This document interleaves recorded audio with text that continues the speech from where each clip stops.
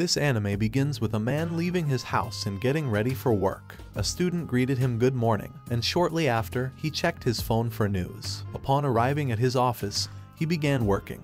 The man's name and the protagonist of this story is Sasaki. He handled the company's tasks, and Sasaki tells us he has a regular job with a normal pay. Unlike other companies, his doesn't require overtime, although he needs more money to survive. He can't change jobs due to personal reasons. Sasaki continued his usual routine and entered a contest to win valuable prizes, but he didn't win. He returned home to the same student's welcome, and he thanked her for her kindness. The next morning, he visited a pet store and was surprised by the high prices of cats. Soon, he heard an animal speak and followed its voice, finding a Java sparrow. It asked Sasaki to choose it as his pet. Upon seeing the animal and hearing its voice, Sasaki tried to contain his excitement, overwhelmed by its cuteness. Later, Sasaki returned home with the sparrow, which he bought with his savings, and placed it on his shelf. He tried to think of a name, and the sparrow introduced itself as Pircardo, a wise being from another world. Sasaki didn't believe this, as he had read online that such birds don't usually speak.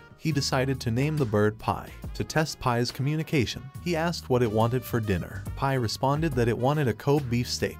When asked why, Pi mentioned Yamada, the pet store owner, saying it's the best food in the world. Sasaki apologized to Pi, confessing he couldn't afford such expensive meat. Pi asked why he didn't seek more money. Surprised, Sasaki listened as Pi explained he left his world for a new life as a sparrow. Although he wondered how to return, he realized it wasn't crucial, as he was granted another life and wanted to live it as he wished. Pi offered Sasaki a deal. If he helped, Pi would ensure he never lacked money. Sasaki accepted, believing it to be a game. Suddenly, a magical seal appeared, granting Sasaki Pi's power. Pi asked to be released. Sasaki complied, and Pi perched on his shoulder, explaining he'd use Sasaki's body to exert his power. Though fragile compared to his 40-year-old adult body, it was better than that of a bird. Sasaki asked Pi not to attempt anything dangerous. The sage summoned a portal, taking Sasaki to another world, Batrium, where Pi used to live. Sasaki wondered if he was in one of those Isekai stories. The next day, Sasaki went to work.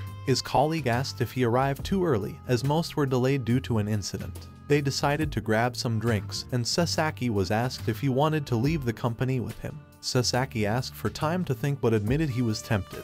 The colleague asked if he was too busy with his routine. Sasaki explained that, due to his pet, his life had changed since entering Pi's world. Pi's teleportation helped him get to work and back on time. He also mentioned searching for treasures and trading with high-ranking nobles in Pi's world, transferring the money back to the real world for luxuries. After buying what he needed, Sasaki returned to the other world with Pi, meeting the same girl who lived nearby, offering him food. Sasaki then went to the commercial company Herman, used by the city's controlling nobles. Sasaki sold the items he bought from the human world to the otherworldly company, earning 400 gold coins, which equates to 400 million yen. Since then, he's been conducting business between both worlds, using his free time to learn Pi's spells. However, one day he accidentally triggered an accident, setting off the company's fire suppression system.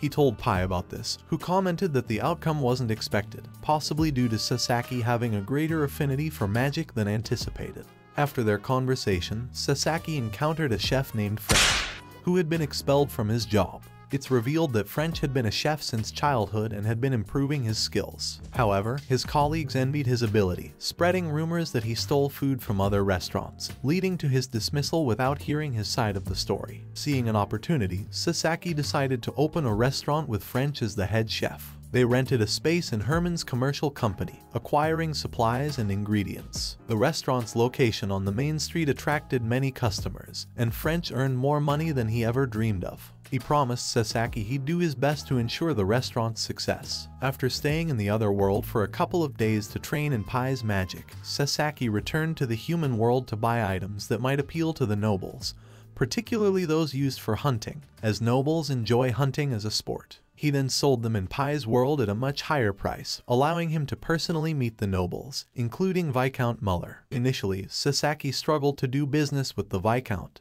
who was very cautious and scrutinized each item. The Viscount interrogated him about the origin of the objects, having heard rumors that they came from another continent. Sasaki fabricated a story, portraying himself as just a craftsman, which convinced Muller. Muller suggested consulting with him if he wanted to sell something, as his crafted items could change the continent's lifestyle. Thus, Sasaki formed a close relationship with the Viscount, improved his restaurant, and continued studying magic. However, one day, he bid farewell to his colleague, who retired from the company and declined his offer to follow him. On his way home, he narrowly avoided being hit by an ice shard and witnessed a man using magic in an alley. He quickly checked the news and learned about a serial killer in Japan. Without hesitation, he intervened, attacking the man from behind with an ice shard, gradually freezing him. The woman prevented the ice shard from killing the man and threatened Sasaki with a weapon, demanding to know how he acquired psychic powers. Confused, Sasaki explained he had gained his powers a few days ago. The woman asked him to accompany her, and Sasaki wondered if both she and the killer used magic like him. The woman introduced herself as Hoshizaki and escorted Sasaki for interrogation, explaining about psychics, magicians whose powers manifest spontaneously. 1 in every 100,000 people possesses psychic powers, and once they appear, they never change. Each psychic has one power, and while there's no record of people having more than one power, it's possible to increase a power's strength or range. Hoshizaki used herself as an example, confessing that she controls water and can change its temperature. Upon hearing this, Sasaki assumed these powers were completely different from Pai's world of magic. Hoshizaki explained that there are psychic abilities of all kinds, from those capable of destroying a city to those that barely alter one's life. Psychics who use their powers typically have two paths. They either become a threat to society or try to use their powers to contain other threats. When a psychic manifests their abilities, they must register with the government's oversight organization. Sasaki was surprised to hear this, as he had no idea such a thing existed. Hoshizaki assured him it was normal, as it was a state secret. They arrived at the organization's building, where Hoshizaki informed Sasaki that she would be working there from now on. Sasaki went to an office to be interviewed and interrogated. Hoshizaki asked him what abilities he possessed. Sasaki liked the idea of working for the government but also found it dangerous. He discreetly looked at Pai, who advised him to reveal only one power. Sasaki replied that he could only summon ice shards. Hoshizaki asked him to demonstrate his ability, and Sasaki obliged. Hoshizaki smiled, explaining that their abilities were compatible. She couldn't generate water from nothing but could control the ice shard created by Sasaki. Excited about the prospect of working together, Hoshizaki, but Sasaki was terrified, seeing her as a workaholic. After the interview, Sasaki went for a walk with Pai. He didn't want to go to the other world near the organization, as he feared detection. He also couldn't speak freely with Pai for fear of hidden cameras or microphones. While walking, Pai warned Sasaki that they were being followed. Sasaki decided to enter a store pretending to shop, then locked himself in the bathroom and traveled to the other world, notifying that the deliveries would be delayed. Sasaki returned to the human world and rested. The next morning, Hoshizaki woke him up to accompany her to work early. Sasaki refused, as it was too early and he didn't want to get involved in something so dangerous. Hoshizaki's boss, Akistu, appeared to scold her. He gave Sasaki a phone for completing his training, which could also be used to assign emergency missions. Sasaki was called by the building's workers for physical tests. He then discovered that the organization was a building disguised as another type of company for ordinary people. Additionally, all workers were forbidden from discussing the matter with the general public. If discovered on a mission, they could pass themselves off as part of the police without issue. Sasaki received his first paycheck and was surprised to earn 1,000,000 yen. Returning home, he encountered his neighbor, who gave him some cookies. She then asked if he was dating a girl named Hoshizaki. Sasaki, startled by her expression, clarified that she was only his superior.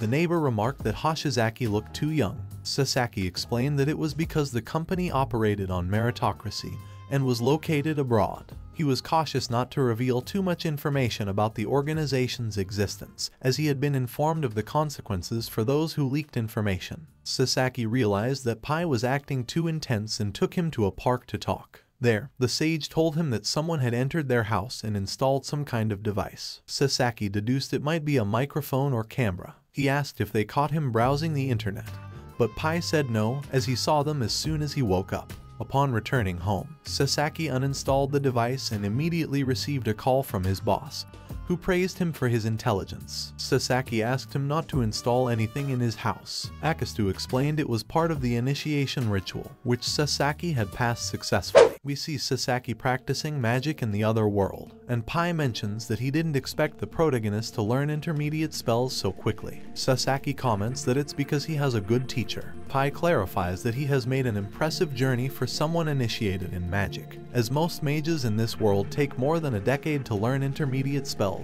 Achieving them in a few weeks is exceptional. Sasaki tells us that he learned a recovery spell and an electric one. Sasaki tried to memorize the spells, and Pai mocked him, saying he is a too diligent student. The protagonist comments that he struggles to memorize spells, and Pai advises him to use a grimoire. Sasaki asked where he could get one, and Pai mentions that his own cell phone is his grimoire, explaining that the word grimoire is a generic term for where spells are written, so it doesn't have to be paper and ink. A portable device for noting spells can serve as a grimoire. The protagonist prepared to meet with Mark and asked Pai what he wanted to eat.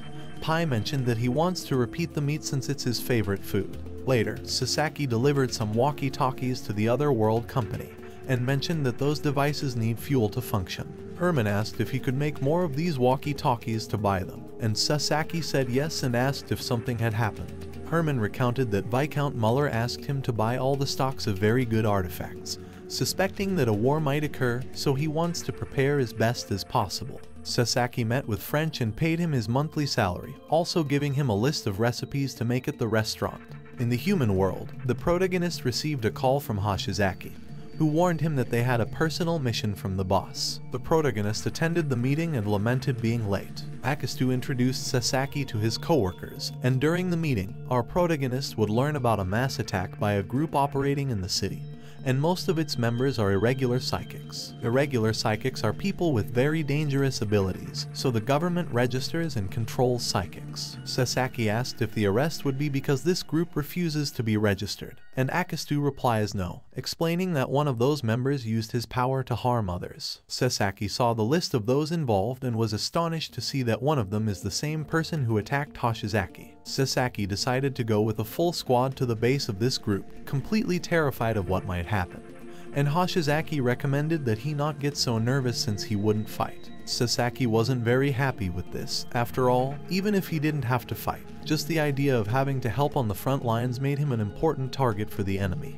A member of the squad told the protagonist that the members of that group have lower ranks than the organization's volunteers, so they could be calm. Sasaki asked Hoshizaki if he wasn't afraid of what might happen since a battle between psychics would be equivalent to a shootout. Hoshizaki asked him not to think about that but about the money since the higher the risk, the higher the pay. Sasaki asked if, in case someone got injured, the organization would take care of hospitalization. Later, the whole team assigned to the mission showed up at the enemy base, and everyone prepared with heavy armor, shields, and firearms. Sasaki lamented not learning any defense spells. The squad received orders from Akastu on how to act, and everyone entered a dark room. Hoshizaki asked them to surrender peacefully, but no one seemed to be there. Suddenly, they heard a fight over the radio and realized they had fallen into a trap because the strategy commanders were being attacked by the enemy group.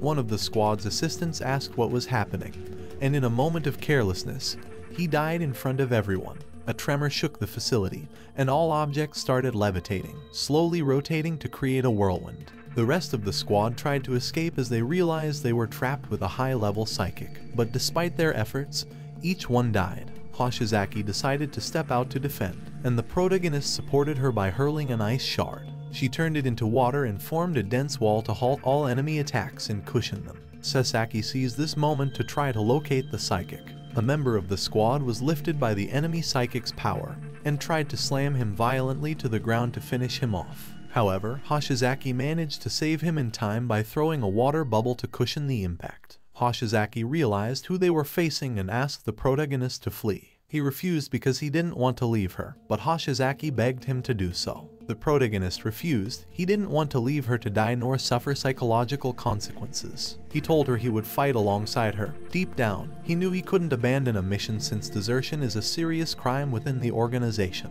At that moment, Sasaki heard the voice of a girl asking if there were still people alive. She decided to reveal herself, praising Sasaki and Hoshizaki for fighting better than she expected. This woman wore a long kimono and used her power to lift Hoshizaki into the air. She tried to kill her, but Hoshizaki reacted quickly, using her water bottle to defend herself. She controlled the water to pick up some glass and broken items, then hurled them as ice shards toward the enemy. The woman was surprised that Hoshizaki could control temperature. However, she effortlessly dodged the attack. Hoshizaki separated the attack into thin water threads that could harm her, but the girl could easily evade them. This scared Sasaki as he didn't expect someone to be so fast. The girl saw an opportunity and approached close enough to try to kill her. Hoshizaki reacted in time, creating a dense ice wall to protect her from the enemy's blow. But it was futile as the enemy concentrated their psychic power in their fists and managed to pierce the wall. Hoshizaki found herself in a terrible situation and gave up on herself. The girl mentioned she wouldn't kill her since her ability seemed too useful. She simply touched Hoshizaki to render her unconscious and asked Sasaki to leave, or Hoshizaki would die. The protagonist sighed. The plan had failed. He analyzed the situation. The entire team was out of commission, and he wasn't sure about attacking since the rest of the enemy group might be lurking. Sasaki thought about engaging in close combat with the woman but didn't see it as viable since he couldn't keep up with her pace even if he wished to. He had no choice but to try to negotiate. Sasaki decided to reveal himself to the woman and asked if they could set aside violence. The girl was surprised to see him. It was the first time she had seen him, and she made mention of it. Sasaki introduced himself to her with an unsettling expression. He took advantage of this expression to better survey the area. Although it was dark, he realized there was something he could use as a weapon. The girl asked Sasaki if he was Hoshizaki's water source, which the protagonist affirmed to buy more time.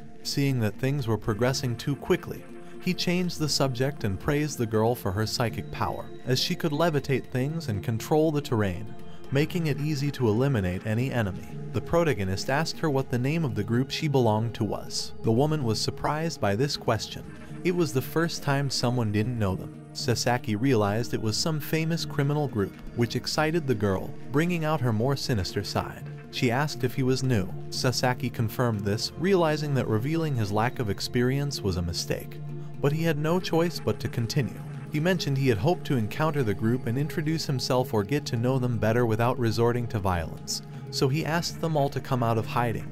Although he couldn't detect them, he wanted to know how many there were. The woman realized what he was trying to do and mocked him, mentioning that he seemed too calm for someone new to the situation. The protagonist commented that right now, his only resource is his ignorance. The girl praised him for his optimism, and Sasaki asked again for everyone to come out of hiding and introduce themselves. The girl remarked that the group wasn't going to come out even if he asked. Sasaki mentioned that then it's a pity not being able to meet them all. It was at this moment that the protagonist decided to act and internally prayed not to harm Hoshizaki. The girl analyzed him and asked if he was reciting a spell. The protagonist unleashed a powerful electric discharge that caught the woman off guard. She narrowly dodged the attack, wondering what that was. The electric discharge caused significant damage, and the woman didn't hesitate to levitate everything. Sasaki was alarmed to see this. All objects flew towards him to hurt him. However, he used electricity to cut and redirect each projectile coming his way. When he saw the opportunity, he would unleash a lightning bolt towards the woman, causing an explosion. This explosion affected two psychics hiding in the area, and the protagonist was glad that it worked. He continued analyzing everything and believed they might be all there. The woman managed to survive that explosion, and her wound regenerated. She asked the protagonist what kind of psychic he exactly is. Confidently, Sasaki reminded the woman that, as he mentioned before, he is someone new to the job. This confidence made the woman see our protagonist as a threat to be respected. Sasaki clarified that he would like to make a proposal to the group. He mentioned that if they promised not to disclose anything they just saw and what happened, he wouldn't harm anyone in the group, so they could consider the confrontation a draw. He revealed that despite being a psychic, he didn't want to harm himself by using his own power. The woman fell silent and accepted the proposal. As the protagonist was about to leave, the woman stopped him, asking for his name again. Sasaki introduced himself again, and the girl gave him the opportunity to join their criminal group. Sasaki refused this, explaining that he feels more comfortable in a group and without standing out. The woman mentioned that if he ever became interested in joining the criminal group, he could try to find her, and she would be happy to recruit him. Sasaki took this opportunity to ask the girl about the commanders who were in charge of the strategy. She told him they were fine, just taken as hostages, and she was willing to release them because the fight was suspended. Sasaki thanked her for that decision, and the girl left, disappearing into the darkness. After seeing he was alone, he was relieved he managed to save himself. Later, the police, ambulance, and psychic organization arrived in the area to attend to the wounded. Sasaki was interrogated by Akastu to find out what had happened. Sasaki explained that the enemy withdrew on their own. Akastu didn't take this seriously, and the protagonist realized, so he asked if he didn't believe him. Akastu clarified that he didn't but decided to trust him. He apologized as his boss for sending him on such a dangerous mission for it to be only the first and being barely a novice in the psychic world. Sasaki asked him not to worry about it. Akastu gave him the rest of the day off and advised him to go home to rest. The protagonist took the opportunity to leave there. He went to the ambulance vehicle where Hoshizaki was and asked if she was okay. She affirmed, and the protagonist was relieved, fearing he had caused her an injury after that explosion. Hoshizaki asked Sasaki if he had free time after all that happened. The protagonist commented that yes, deep down, he didn't want to tell her that he just wanted to go home to rest. Otherwise, she would be upset. Hoshizaki thanked him for saving her and for not abandoning her. In the evening, they both went to dinner at an expensive restaurant. She thanked him again, but Sasaki commented that, in the end, it was the job they had to do. However, he wasn't entirely happy because she got injured due to his fear. The protagonist apologized for being a coward, but Hoshizaki clarified that being afraid is normal, and despite that, he saved her life again. They spent the night eating and drinking. Sasaki asked Hoshizaki out of curiosity about her age, and she revealed she's 17, explaining that she dresses older so that people don't underestimate her. After this, Sasaki would encounter a girl who escaped through a strange portal, and he wondered what kind of ability that could be. We see Pai and Sasaki eating Kobe beefsteak, which excited Pai as he always wanted to try that kind of meat. Sasaki tells him that all this is to thank him for what he has done for him. Pai decided to taste the meat and was surprised by the flavor. Our protagonist stayed watching Pai, seeing how adorable he is. After the meal, he cleaned him up. Pai comments that he can tell he's had a bad day. Sasaki responds that he wished he had learned some defense spells. Pai proposed to teach him some kind of healing magic. Sasaki accepted this proposal and commented that it would be after he finished negotiating with Mark. His idea was to finish negotiating, train, and then sleep. However, upon arriving in the other world, he was surprised to learn that a war will occur. The governor apologized, saying it's not the best time to tell him that news. He reveals that the king requested him to go to the front. As the Ojin Empire is extensive and powerful, they have almost twice the forces as hers. If the enemy were to reach the village, it would cause great damage. For that reason, he wants Sasaki's help. The latter comments that he is just a craftsman, so he doesn't see a way to be useful. The governor confesses that he already knows who he is, but the objects he has brought to his domains could be of great help in the war, so he wants him to become the exclusive resource provider for the duration of the war. Sasaki comments that he can support with food and some supplies. The governor explains that a carriage will take 2 weeks to reach the front. Gathering everything and transporting it in less than a month seems impossible. Although he is negotiating with Herman's boss, given the rise in food prices, forcing him to collaborate would destroy the economy faster than any enemy. Sasaki mentions that he apologizes in advance for his reckless proposal, but he believes that the smartest thing would be to leave the kingdom. Muller asked him if he has heard of the Stellar Sage. The protagonist responds that he hasn't, but Pai was surprised to hear this name. The Viscount recounts that, about a century ago, the kingdom of Hers was a prosperous land full of magical technology, but due to the exploitation perpetrated by a certain group of nobles, most of the mages left the kingdom. In their absence, who managed to maintain peace was a very talented mage known as the Stellar Sage, who worked tirelessly in the service of the kingdom. But that ended a few years ago, as a faction of nobles, dissatisfied with His Majesty, had the great mage killed. Since then, Hers entered a cycle of corruption and decay.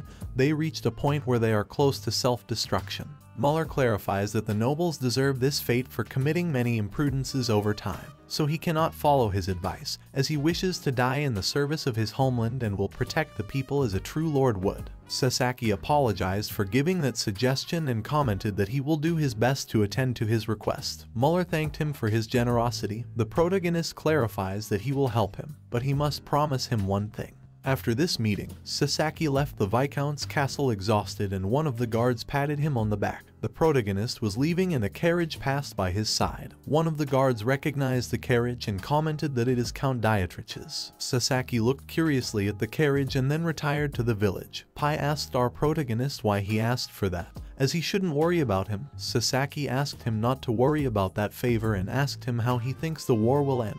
Pai responds that he doubts the kingdom will lose the war. He asks the protagonist what he wanted to do, and Sasaki comments that if he could, he would like to help, but even if he wanted to, for now, he can't do much. Pai clarifies that, although they can't do anything about it for the moment, they can change the course of the war with their knowledge and magic. Then he introduced himself as a great stellar sage from another world and confesses that his power could quell any conflict between kingdoms. Destruction is of little consequence. On the other hand, creating something requires much more effort. For that reason, you shouldn't give up so easily on the connections you've made in the city. Sasaki was somewhat motivated by Pai's words and commented that he would think of a way to resolve the war without attracting attention.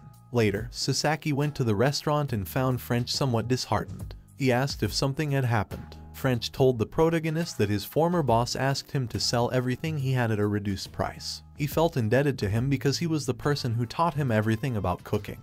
However, he was confused because he also felt indebted to the protagonist because he was the one who took him off the streets and gave him a job, so he didn't want to betray his trust. Sasaki thanked him for daring to speak his mind and asked him that the next time something like that happened, he should tell him so that he would have time to think of a solution. French refused this, saying that he didn't want to cause him more trouble. Sasaki responded that he wants to protect the restaurant, but also its employees. Later, our protagonist visited the Kepler Lunch shopping center, known for its commercial cities. This company is one of the largest in the city of Nuzonia. Sasaki went to the company and entered the office with a request sheet. One of the employees commented that there were too many things. Sasaki mentioned that he had the impression that in the shopping center, he would find plenty of items. The employee deduced that with that kind of purchases, it means that a war had broken out. He said he could tell because one of the southern branches said that the price of food was rising too much and that relations with the neighbors had become tense. Sasaki confirmed this and said that he was buying supplies for a country at war. The employee agreed to help but asked if it wouldn't be complicated to transport all the resources, since if the war changes, he will end up receiving losses like a merchant. However, those kinds of decisions reminded him of a former businessman he used to work with, who was too confident in his decisions, and that got him into some troubles that could have ended very badly. Sasaki reassured him that such an event would not happen again. The employee commented that he could see that he is not a native of the continent. Sasaki explained that, because of that situation, it is easier for someone like him to move, and he believes he can guarantee the good faith of the merchants, as it doesn't require influence, money, or power, but talent to profit from something. The employee asked if he would visit other businesses. Sasaki replied that he wouldn't because he only wants to do business with Kepler. The employee asked how he plans to pay, and the protagonist replied that he will do it as indicated on the order sheet, paying with gold coins from hers. The man decided to accept his conditions, and the protagonist was pleased. Several days later, Sasaki took Muller to a warehouse. The Viscount was surprised that our protagonist could fill the warehouse in a couple of days. The protagonist asked if all that would be enough. Muller replied that yes, and said he didn't know how to thank him for all his work. With those supplies, they could gain a lot of time, and even some lives would be saved during the war. The Viscount asked the protagonist if it's possible that, like the Stellar Sage, he could use magic to transport himself to other places. Sasaki thought about the situation, aware that he couldn't reveal Pai's identity as it would put him in the spotlight. So he thought of bringing attention to himself. Sasaki asked the Viscount if he could keep the secret. Muller replied that yes, and Sasaki decided to ask why the wizard was nicknamed the Stellar Sage. Muller explained that the number of spells that Sage knew was more than the number of stars in the sky. As he knew so much, someone started calling him that, and that's where the nickname comes from. He clarified that he hadn't met any other mage with a repertoire like the Sage's, although according to the stories, the wizard seemed ashamed when called the Stellar Sage.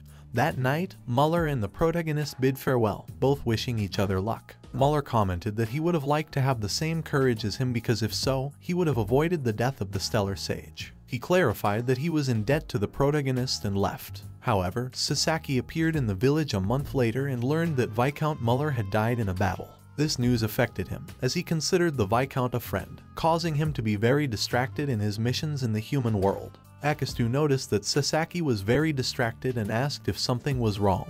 The protagonist immediately denied it. Akistu apologized for calling the protagonist so suddenly but did so because he wanted to give him a promotion. He said that the incident the other day left many injured, so they have many vacancies to fill as soon as possible. Akistu handed him his badge, which the protagonist took and was surprised to see that he had now become an inspector in the Special Crimes Unit. Akistu confessed that he knows a promotion after what happened might not be too pleasing, but he hoped that someday he would understand.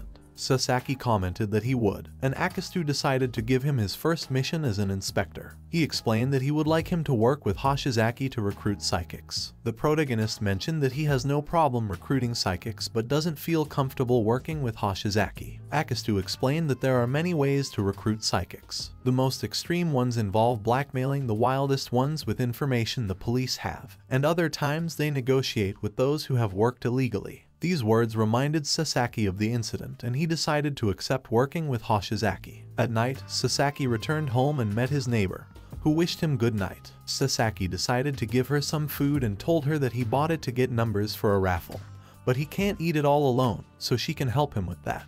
The protagonist would bring cake to Pai but noticed that he was completely discouraged. He asked if he was a friend of Muller's, and Pai replied yes, they drank together on some occasions, and he helped him cope with some things. Deep down, he believed Muller would live longer. Sasaki asked if there is any kind of magic in the other world that can resurrect the dead. Pai replied no and asked if such spells exist in the human world. Sasaki denied it. Pai commented that he must surely feel the same for all the people who died in the incident and couldn't do anything. However, he sees it worse being someone very long-lived and seeing everyone he loves die. Sasaki thought of a way to disconnect Pai from his problems. He told him that if he needs help with anything, he can always ask because, after all, they are friends and he is also his pet. Pai praised him for being a good speaker, and the protagonist commented that he always strives to be one. After this, Sasaki returned to the other world and visited the restaurant. He asked French how the problem has been handled. He replied that his former boss and his men haven't returned. However, it seems that the death of the Viscount has caused many people to leave the city. At that moment, Mark entered the restaurant to desperately tell the protagonist that Muller's butler wants to speak with him. Sasaki went to the castle and met Elsa, the Viscount's daughter. Here he would learn that a succession crisis was occurring after Muller's death. Elsa's brothers, Maximilian and Kai, are competing with each other to be the next head of the family. Elsa explained that Kai is too foolish and if he were to become the head, the whole country would be finished. The butler asked Elsa not to act that way in public. The butler apologized for Elsa's attitude and said that she is very close to Maximilian and less close to Kai. Sasaki asked what they needed, and the butler said he was worried about Elsa's safety, so he wants to leave her in Herman's care until the succession crisis is resolved. Both decided to accept the responsibility of protecting her. After all, they felt indebted to Muller because, thanks to him, they were able to expand their business. Sasaki was somewhat confused by the situation and asked why they called him. The butler said that the Viscount spoke to him about some tools that the protagonist brought from distant lands and that they could see and communicate with distant objects. Sasaki commented that he still has that merchandise, and the butler asked for those tools. The protagonist began to suspect this, but he had no choice but to accept helping. We see a man chatting with another on the phone, telling him that many of the nobles supporting the brothers are very greedy. Now that Mr. Muller isn't around to keep the nobles in check, anything could trigger a much bigger conflict. If everything went according to plan, he could retire as he pleased, revealing that the butler planned to stir up internal family conflict. We switch scenes to Sasaki with Elsa, both eating curry, and the princess comments that the dish was exquisite. This cheered up the protagonist. We're told that Elsa has been living hidden in Herman for some time now, and apparently, she has already gotten used to that lifestyle. Elsa looked at Pai and asked if she could pet him. Sasaki didn't know how to respond, but he was surprised to see Pai approaching Elsa to be petted, pretending to be an ordinary bird. By accident, Elsa hurt Pai's eye, and he complained of pain.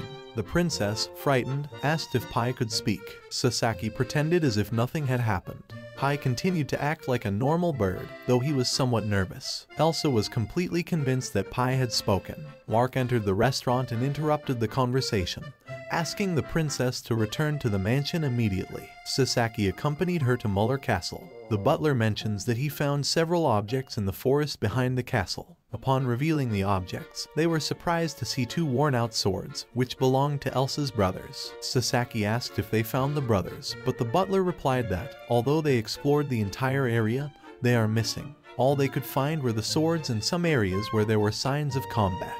The butler asked Elsa to assume the position of head of the Muller family. Sasaki didn't hesitate to intervene, saying that it's not the best time for that. Mark asked him to remain silent. The butler explains that with such misfortunes like this, she is the only one who can claim the title. If she refused, the family would disappear. However, they can do one thing. She could have the title while he takes care of everything until she can marry. Elsa initially had doubts, but after thinking about it for a while, she decided to accept the proposal. The butler thanked her and promised to help her in any way he could from now on. Then we see all the villagers evacuating the village. Sasaki asked Mark why the villagers are evacuating at this point. Mark explains that not all villagers were aware that the king's forces at the front were decimated by the enemy. This forced many people to start looking for safer places to live. It is also said that the Ojin Empire is attacking the neighbors. Mark says that the villagers are taking entire carriages with all their belongings. This situation complicates all businesses, and Mark confesses that he plans to go to the capital with Elsa soon. He gathered the courage and asked Sasaki if he would like to go with them to the capital. The protagonist thanked him for the invitation but asked him not to worry about him. Mark, surprised, asked if his words are sincere, as the whole situation lately has been sad. He explains that Elsa's probably first task as head of the family will be to abandon the lands her lineage has cared for generations. Sasaki went with Pai to a lake to observe the scenery. Pai asked a favor of the protagonist, and the latter asked if he's planning to change the course of the war. Pai remained silent, and Sasaki agreed to the favor, asking if they will use teleportation as usual. Pai tells him that no, although they know magic, they don't know where the enemy is at the moment. When night falls, they'll depart differently. Sasaki asked how they would travel. Later that night, a shooting star was visible. That shooting star was Sasaki, who was flying at full speed thanks to a spell from Pai. Our protagonist praised him, saying that the spell was impressive, as he had always wanted to fly. Pai asked if that quality in the human world is called an airplane, and the protagonist replied yes, but it's nothing like this, explaining that humanity has always dreamed of flying without relying on technology. He asked if it was possible for Pai to teach him the spell, and Pai replied yes, but he would do it another time. After a while of flying, they could see from above the bases of the Ojin Empire forces. Sasaki asked what they should do, and Pai recommended that they finish everything with one spell. It wasn't necessary to make the enemy suffer. Pai decided to show Sasaki another spell, saying that someday, he might have to learn it. Pai invoked a magical seal and through them unleashed a powerful green ray, which disintegrated the entire base. Sasaki was surprised by the power of the spell. Pai explained that the spell has a dispersed area of effect, but it can also be focused on a point. It's a quite flexible type of attack. Sasaki clenched his hand tightly. He couldn't comprehend what he had seen. Pai tried to calm him down, saying that it wasn't him who killed them, and advised him not to torment himself. Sasaki thanked him for those words and tried to return home, but a spell came out of nowhere to attack them. Pai didn't hesitate to create a barrier, stopping the attack. That barrier broke, and a mysterious woman appeared behind Pai, trying to kill him. Pai quickly began dodging the blows and moved away. Sasaki began to fall uncontrollably through the air, and used an ice spell to create a waterfall from which he could descend without harm. Out of curiosity, he looked up at the sky and was surprised to see Pai's fight. The latter threw several fire projectiles that caused a giant explosion. The woman dodged it in an instant and tried to hit Pai. He did the same, returning the blow. The impact of both attacks caused a chain of explosions. The woman used a spell to create an energy dragon and have it devour Pai. He created an ice shuriken with which he was able to destroy the dragon. He maintained a fast pace to not be at a disadvantage against the woman. Sasaki heard someone approaching and saw two knights coming out of the forest. Upon seeing one of them, he recognized him. It was Viscount Muller. He was surprised that he was alive and quickly tended to his wounds using a healing spell. Sasaki introduced himself to the other knight, and Muller explained to the young man that the protagonist is a foreign merchant with business in his domains. The knight asked what a merchant would be doing in the enemy base. Muller reassured him, saying that Sasaki is not the enemy. The boy thanked him. After all, he had just saved his life. Muller decided to introduce the boy, who was named Adnis, the second prince of the kingdom of Hers. Upon hearing that he was a prince, Sasaki quickly bowed as a sign of respect. Muller confessed that he was surprised that someone like him knew how to use healing magic. Sasaki commented that he was the one surprised since he had heard that Muller supposedly died in combat.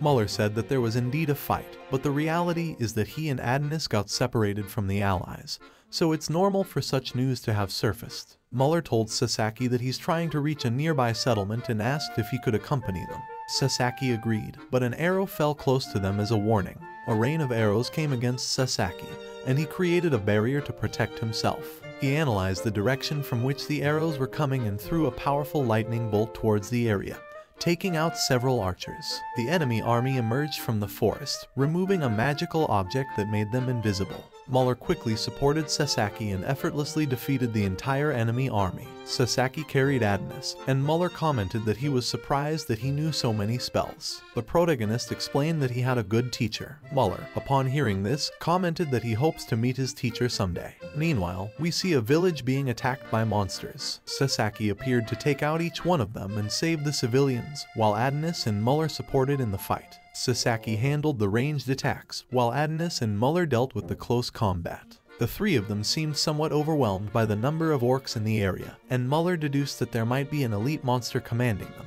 Muller advised him not to separate from Sasaki. The elite monster appeared and went to attack the group. Our protagonist pushed the orc back with his lightning, but it wasn't enough to defeat it. Muller took advantage of the monster's retreat to attack it with a slash, but the orc's armor protected it, and it delivered a strong kick to Muller. Sasaki protected Muller with a magical barrier. The orc became more aggressive and tried to kill them, but a meteorite fell from the sky, crushing them brutally. It was Pai, who returned from his fight and perched on Sasaki's shoulders. He apologized for being late. Suddenly, the elite orc broke the meteorite and became more aggressive. Pai deduced that it was an elite orc and would use a special spell, creating a rock golem that Muller recognized. That golem was enough to defeat the orc, and after this, the golem disappeared. Pai explained that elite beings can be found in plants, animals, and even humans. People like him or Sasaki could be considered elite class of humanity. Muller was surprised that Pai could talk. The bird apologized to the protagonist for releasing him earlier. Sasaki commented that nothing had happened. He had been able to land safely with his magic. Soon it was dawn, and Muller asked Sasaki if that bird could actually talk. Sasaki decided to introduce Pai, telling them that he is his magic teacher. Muller asked Pai if by any chance he was the Stellar Sage. Pai asked him what made him think that. Muller explained that it's because of his spells and his way of speaking, something like that could never be forgotten. After all, he's the man he always admired. Pai had no choice but to admit his identity and told Muller that it had been a long time since they had seen each other, calling him by Julius. Muller was surprised to hear that name and knelt down. Pai was glad to see Adonis safe, and the latter bowed. Pai explained that after dying, he passed to another world in the form of a bird and apologized for not telling them anything. Pai clarified that the Stellar Sage is dead and now wishes to be Sasaki's pet and live peacefully in peace. The protagonist explained that thanks to Pai, he was able to get supplies to help the soldiers in the war. In addition to that, it was him who eliminated the forces of Ojin. Sasaki asked both of them to keep the matter of the Stellar Sage and everything they know about them a secret. Both Adonis and Muller agreed to keep the secret. The four teleported to the castle, and the soldiers were surprised to see Adonis and Muller alive. Upon seeing Muller, Elsa couldn't help but cry and went to hug him. Mark asked the protagonist what all this meant. Sasaki explained that he found Adonis and Muller by chance. He clarified that it's a long story, but the important thing is that they returned safely and Ojin no longer poses any threat, so they can rest from now on. Mark asked how that's possible. Sasaki explained that the two of them annihilated Ojin's army overnight. Maximilian and Kai appeared to greet Muller. The three explained to Elsa that it had all been a strategy to deceive the enemy and make them attack confidently. Muller apologized to Sasaki for deceiving him with his plan. He explained that with the outbreak of war and the increase in disputes among the noble factions, people around him began to behave strangely. For that reason, he faked his death in combat to identify the traitors. Muller learned from Sasaki that the butler was the one acting strange, so he didn't hesitate to imprison the butler. Sasaki was surprised that Muller had stayed alive for so long, all thanks to being a great strategist. Elsa thanked the protagonist for saving Muller and returned to her family. We see Sasaki's neighbor, who wondered where the protagonist was, as she hadn't seen him for several days and didn't know if he had changed his routine or shift at work. She knew nothing about him and was worried. She had known Sasaki for years and had never seen him outside his house for more than 3 days. She finished her snack and put the trays away in the school kitchen. After classes, she returned home calmly and prayed for Sasaki to return soon. On her way back home, she found a woman stabbed in an alley and was horrified by the scene. She immediately called the police to investigate what had happened. The girl, for her part, stayed in the police car, answering all the questions the officers asked her. They thanked her for her cooperation. 2 men in black appeared, realizing that the scene had to do with psychics. One of the men suggested calling Hashizaki and the protagonist. The girl overheard this conversation, discovering that Sasaki was also a psychic. The next day, we see the protagonist receiving a message that he had to work on the case that occurred. Sasaki felt guilty for what happened because he had been away for so long and neglected his duties in the real world. Pai read the news with Sasaki, and they both discovered that the flow of time between both worlds was advancing differently. They were puzzled by the situation since time was moving twice as fast as before. Sasaki was somewhat worried about this, but Pai explained that there are phenomena called temporal disturbances, which are normal in their world. However, Pai asked Sasaki to investigate further since it was not normal for a disturbance to occur in the real world. They both reviewed the organization's reports and went over the things they did in the other world. After resolving the conflict over the family succession, Prince Adonis and the country's king recognized Sasaki as the royal knight in the family's service. Our protagonist tells Pai that he doesn't see anything that could have affected the flow of time. Pai agreed, but their conversation was interrupted by the doorbell, and Sasaki went out, meeting Hoshizaki. They both went to fulfill a task. Hoshizaki explained to Sasaki that the mission was to recruit a psychic, who is a student in Saitama Prefecture. The protagonist was surprised to hear that a student was going to be recruited. Hoshizaki explained that this student has manifested psychic phenomena around him.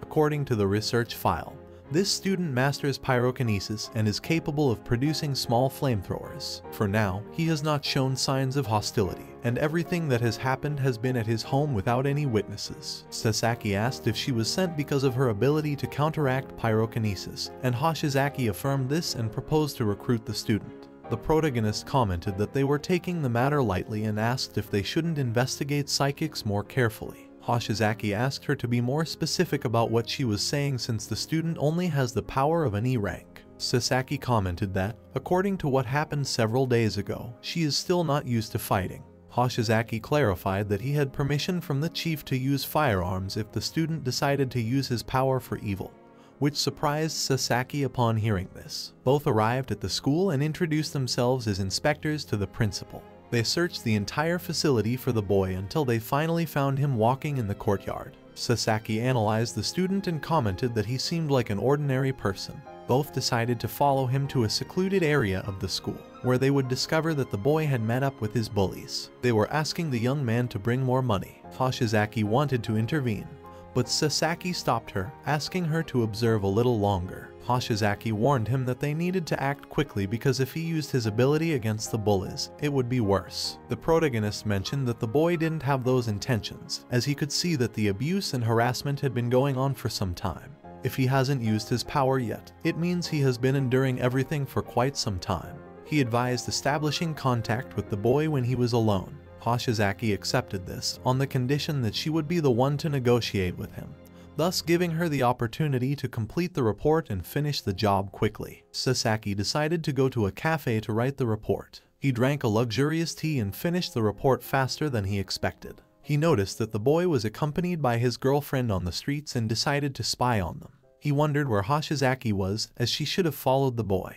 At that moment, the bullies appeared to interrupt the young man's date and invited the girl to go to karaoke. The boy didn't hesitate to defend her. However, the bullies tried to forcefully take the girl away. The upset boy used pyrokinesis, throwing a large fireball into the sky, which collided with a plane. Everyone was scared to see this. Sasaki immediately intervened by creating a barrier to protect them all from the falling plane. The explosion caused the barrier to crack, but everyone managed to escape alive. Sasaki approached the girl to ask if she was okay, only to realize it was Hoshizaki. She scolded him, asking what he was doing out on the street. The protagonist returned the same question to her. Annoyed, Hoshizaki asked if they were being followed, which the protagonist denied, explaining that he saw everything by chance. Additionally, he clarified that he couldn't recognize her from a distance. Hoshizaki looked at the barrier and asked Sasaki if the barrier was part of his power. Our protagonist, to cover up, said he wasn't sure. Hoshizaki decided to ignore this and asked Sasaki to use his ice power to hide the incident. They both combined their powers and put the bullies to sleep. Hoshizaki mentioned to the protagonist that if another psychic had raised the barrier, they should have shown up a while ago. She asked Sasaki if he has more psychic powers than a magical girl. The protagonist didn't know what she meant by that. Hoshizaki explained that there are 7 psychics considered as magical girls. They are psychics who can cause unusual phenomena in very different ways from other psychics. One of the 7 girls is Japanese and is killing psychics on the streets. She is a kind of serial killer. Sasaki was surprised to hear this, as he had many doubts, but Hoshizaki asked them to leave the topic for another day. They both had to take care of making the barrier disappear, because if someone recorded it and uploaded it to the internet, they would have many problems with the organization and the government. At that moment, a powerful psychic attack came out of nowhere, hitting the barrier. This attack would open a portal to another dimension, from which emerged a magical girl, who observed them. Sasaki recognized her, as he had seen her one night in an alley. Hoshizaki was alarmed by this and asked the protagonist to flee as soon as possible. The magical girl asked Sasaki if he was the same person she had seen before. Hoshizaki was surprised and asked the protagonist if he knew her. Sasaki told her that he only knew her from one night when he found her begging for food near his apartment, and they spoke a couple of times. Hoshizaki began to suspect the origin of the barrier. The magical girl asked the protagonist if he was a psychic. Sasaki immediately denied this and asked her what she was doing in the city again. She mentioned that she saw a fireball in the sky, which caught her attention. Sasaki tried to tell the magical girl that it was all her imagination, but she denied this, as she knew that something blocked her beam. She deduced that there must be at least 2 psychics in the area. Sasaki remained calm about the matter and asked her what her relationship was with the psychics. She told him that she is dedicated to killing them and couldn't allow them to escape. Sasaki asked her if by any chance she lived near the same street. The magical girl revealed that she has a supermarket nearby where a lot of food is thrown away, so she often visits the area for this food. Then she asked Sasaki again if he was a psychic. The protagonist denied this, and the magical girl asked him why he was there, accompanying Hoshizaki. Sasaki explained that the police must investigate places where there is disturbance, and he is one of them. The magical girl began to suspect this, but our protagonist managed to deceive her by showing his badge. He had some hope that at least with this, they could take the unconscious students far away. However, he also wanted to be alone with the magical girl, as they could resolve the matter better that way. At that moment, Shizuka Futari appeared, one of the criminals Sasaki faced on his first mission as a psychic. Our protagonist and Hoshizaki recognized Shizuka. The latter did not expect a magical girl to appear. Shizuka asked Sasaki if he was in trouble against the magical girl. She clarified that if so, she was willing to help them. The magical girl asked Shizuka if she is a psychic. With a mocking smile, Shizuka asked what would happen if she were. The magical girl commented that she would kill her. She sensed some energy in Shizuka and did not hesitate to use her magic wand to unleash a powerful psychic attack, which caused an explosion. The girl was surprised to see that Shizuka disappeared. Shizuka had managed to dodge the attack and intended to counterattack from the air, but she was injured by Sasaki's barrier. Hoshizaki took advantage of the distraction to throw several projectiles at Shizuka, managing to hit her. One of the projectiles pierced her abdomen. Hoshizaki ran towards Shizuka and attacked her uncontrollably. Shizuka demonstrated her great speed, dodging each of the attacks, and scolded Hoshizaki, saying that she is there to help him. Hoshizaki begged the protagonist to flee immediately before things got worse. Shizuka placed a finger on Hoshizaki's forehead and knocked her out. Sasaki was alarmed, but Shizuka reassured him, explaining that she only rendered her unconscious. After all, they both have unfinished business, and she didn't want to settle it by playing dirty. She decided to ask Sasaki a favor, but the magical girl interrupted the conversation, asking Sasaki if he knew the psychic. Sasaki pondered the situation and had no choice but to ally with Shizuka. He explained that he would be the bait, and while that happened, he could attack the magical girl. However, he asked Shizuka not to kill her. Shizuka was astonished to hear this condition and asked if he knew the magical girl, which our protagonist affirmed. Shizuka had no choice but to accept the condition. Quickly, Sasaki went to attack the magical girl. The latter threw a powerful psychic ray. Our protagonist created a shield, managing to block the attack. This surprised the magical girl, who did not expect there to be such a strong psychic. Sasaki told the girl that what he had just done was not psychic power, but magic, and like her, he is a magical boy. The girl remained serious upon hearing this and asked if some kind of fairy had asked for his help. Sasaki didn't know how to respond, and Shizuka seized the opportunity to attack the magical girl from behind.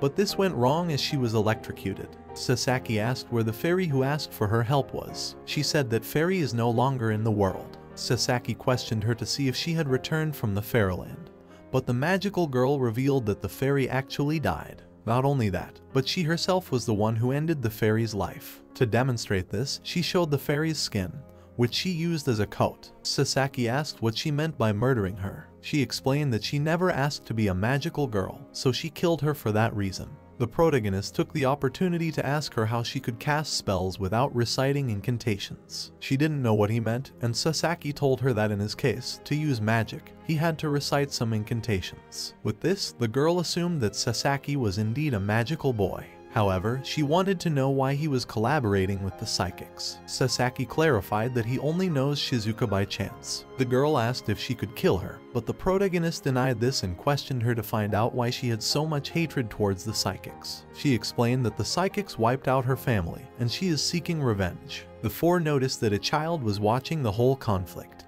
The magical girl decided to retreat through the portal. We see Sasaki and Shizuka in an apartment, where they would leave the unconscious students in the beds. Our protagonist thanked her for helping him, and she commented that he didn't need to thank her since she knew he would have done the same for her. Sasaki asked Shizuka about what she wanted to ask him, and she revealed that she would like to work for his company and wanted to know if he was willing to hire her. Sasaki apologized, explaining that he didn't have the authority to hire someone. Shizuka asked if she could contact his superior to discuss the matter. The protagonist wanted to know why she needed it so urgently, and Shizuka responded that she was interested in him, so she wanted to follow him without getting into trouble with the government for his crimes. Sasaki took this as a joke, mentioning that he's just an ordinary middle-aged man.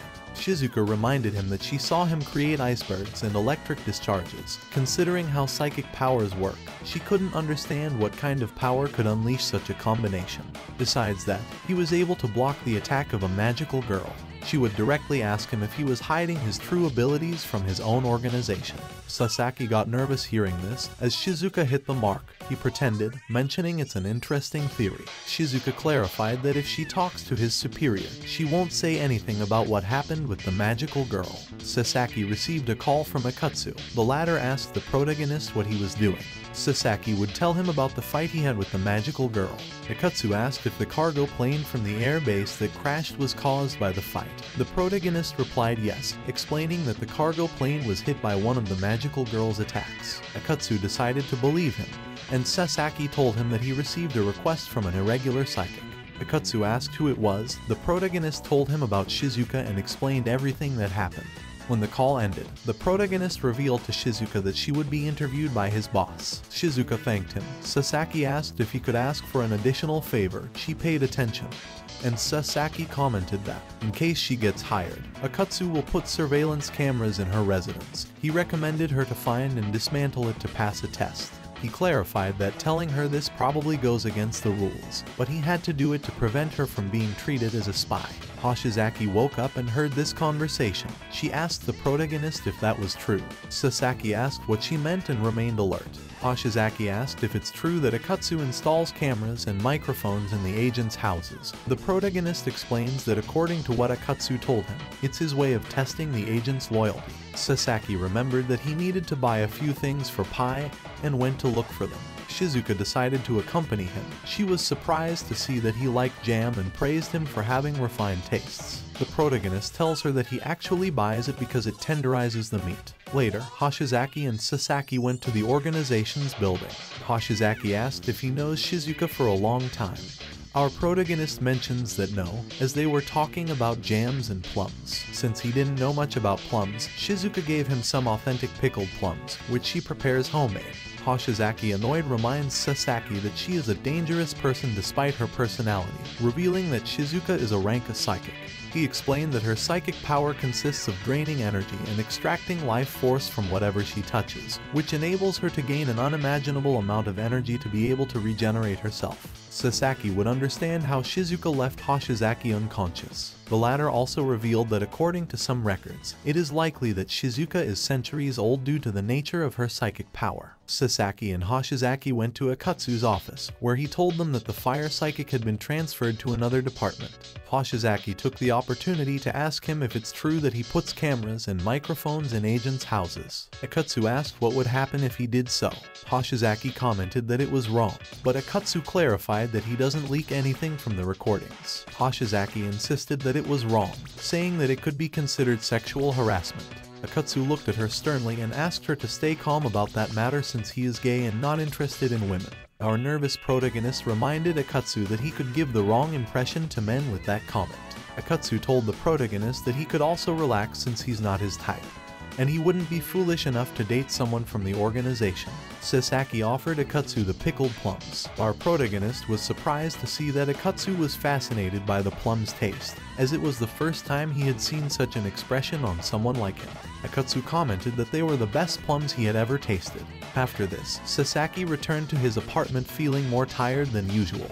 He met Shizuka and she told him that he's coming home late. The protagonist didn't understand the comment, and she asked him if she could stay with him for the night. Sasaki asked for the reasons, and Shizuka showed him the microphone and the thermal camera, threatening that she knows Pai's secret, revealing that she had been spying on him without his knowledge and knows that the bird can talk.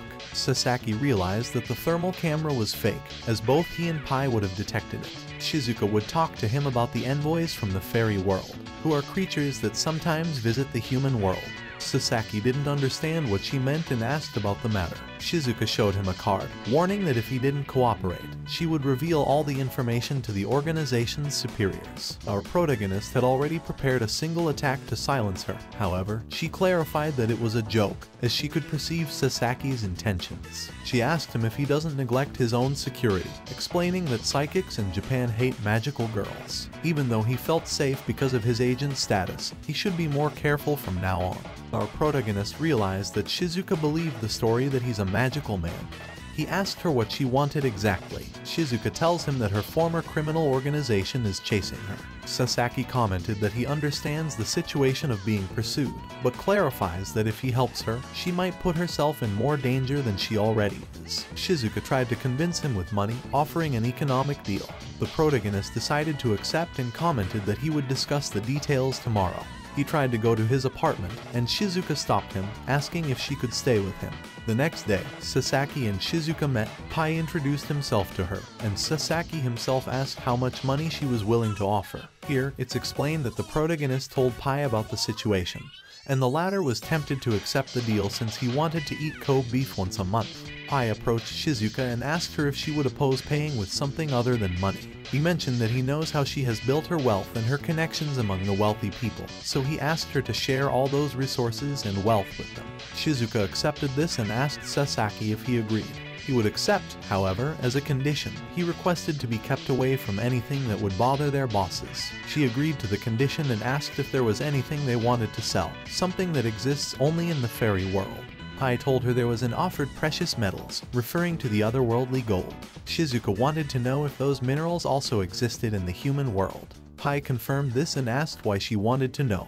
She replied that if they brought something wrong or that attracted too much attention, it could have serious consequences. Although she didn't deny that she was interested in seeing how the world would react if they brought those wrong things. Pai said he would take care of bringing the minerals, and Sasaki warned that Akatsu would conduct the interview. Shizuka accepted Akatsu's call. The latter asked her to demonstrate that she truly wanted to join the organization, as he knew she was an officer of the enemy organization.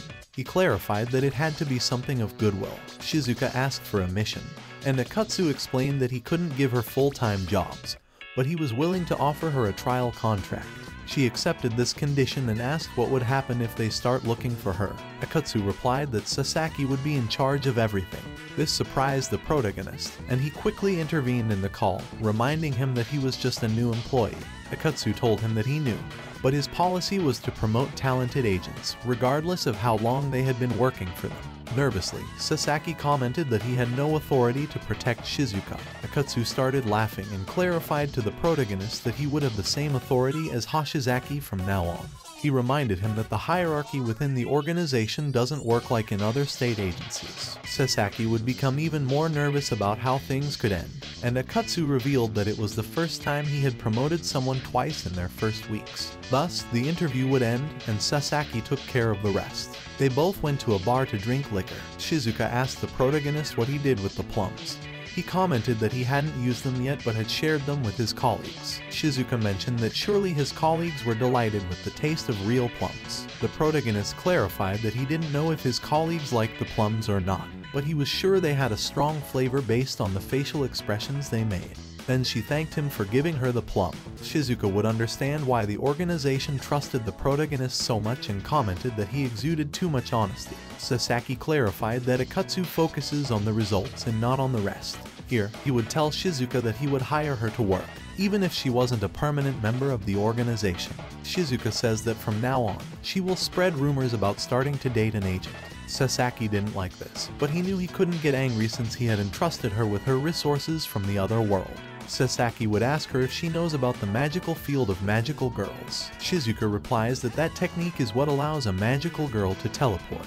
The protagonist comments that if something were to happen with that technique, he could go and help her instantly. Hoshizaki interrupted the conversation, mentioning that she heard about his promotion and being in charge of taking care of Shizuka. She asked both of them what they were doing in a bar together. The protagonist clarifies that it's all orders from Akatsu. Hoshizaki mentions that Akatsu probably didn't consider that they would go drinking with Shizuka. Sasaki realized that he had done something wrong, but he wouldn't give it much importance now. Sasaki decided to invite Hoshizaki to eat with them, and she agreed. Later, the protagonist came out of the bathroom and met alone with Hoshizaki. She wanted to ask him a question, but Sasaki stopped her, asking if her psychic power allows her to control bodily fluids as well. Hoshizaki affirmed this but could only do it if she touched someone's body. Sasaki fell silent, thinking of a way to control Shizuka. Hoshizaki thanked the protagonist for saving her when the magical girl appeared.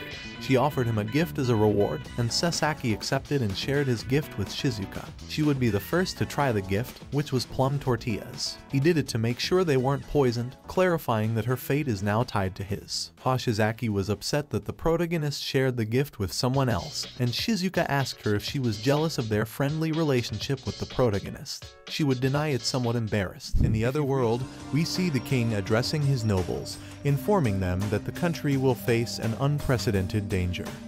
He clarifies that the destruction of the Ojin Empire's forces is just one part of the impending war.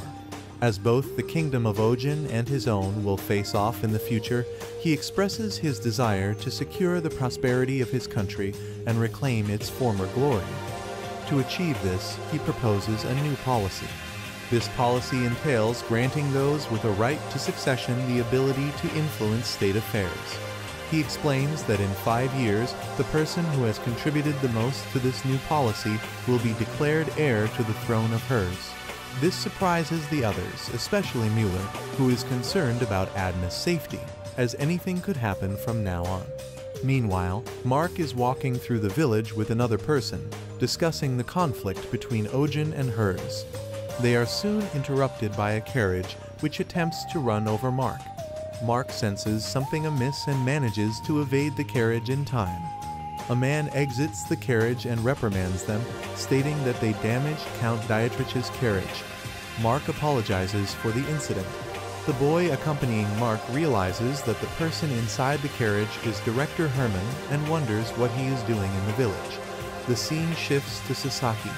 He is checking his suitcase to ensure that all the transmitters, binoculars, and other items are there to sell to the nobility. Pai, on the other hand, is distractedly looking out the window, which strikes Sasaki as odd. He asks if something is wrong, but Pai refuses to answer and continues staring out the window. A maid enters Sasaki's room and delivers a message from Mueller.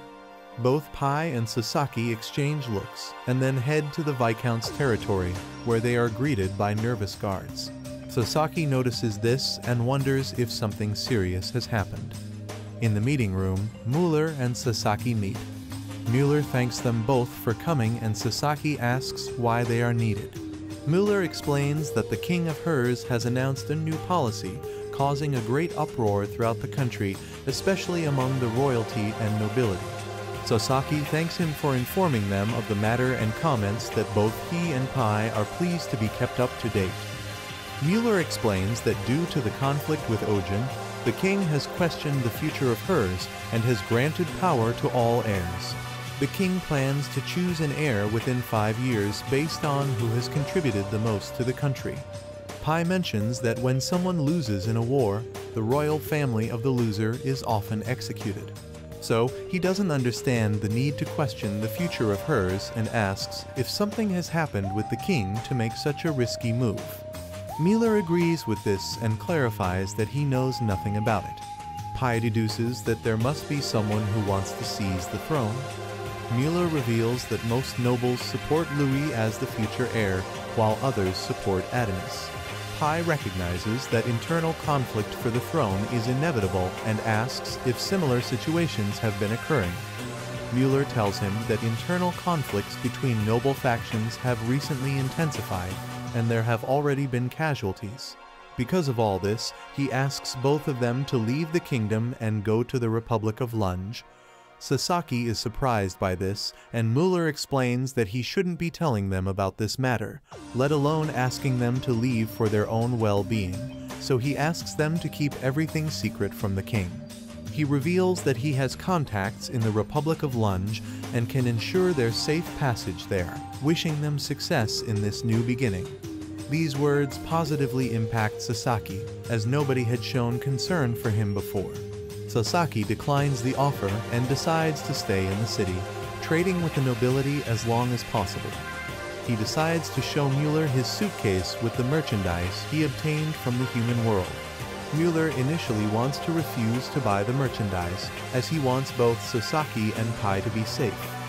Pi stares at Mueller, indicating his support for Sasaki's decision. The Viscount thanks them both for staying and wants to inspect the merchandise. Suddenly, a noble enters the room to deliver an urgent message from Herman. Mueller is somewhat suspicious, but decides to go and receive the message. The noble sat with them and mentioned that Mark had been imprisoned for insulting a noble. Sasaki asked what had happened exactly, and he recounted that Mark had collided with Count Dietrich's carriage. The man who was with Mark at the time introduced himself and stated that Mark had done nothing wrong, affirming that it was all a setup to imprison him. Mueller thought the same and asked him to tell everything he saw. Sasaki summarized the entire conflict for us, explaining that Herman had struck deals with Dietrich to expand their businesses to other parts of the world, aiming to amass more wealth to distribute between them. However, when Herman arrived in hers to expand their businesses, he was surprised to find Mark surpassing him, which stirred envy and nerves in him. If he allowed himself to be surpassed in business by Mark, his reputation would be ruined. To prevent this, he set a trap to remove Mark from the path. He achieved this with Dietrich's help, who happens to be Mueller's eternal rival. Both Dietrich and Herman made sure to imprison Mark and devised a complex plan to get rid of him legally. Sasaki knew that Dietrich was secretly planning a coup because he knew that due to him, the steward betrayed Mueller's family and nearly killed the Viscount and Adonis. Sasaki informed Mueller that he would visit Mark in jail.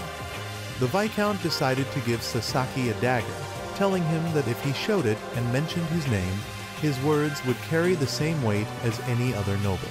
Sasaki thanked Mueller for the dagger and decided to go save Mark. Later, we see Pi and Sasaki going over everything they discussed about a possible conspiracy in hers.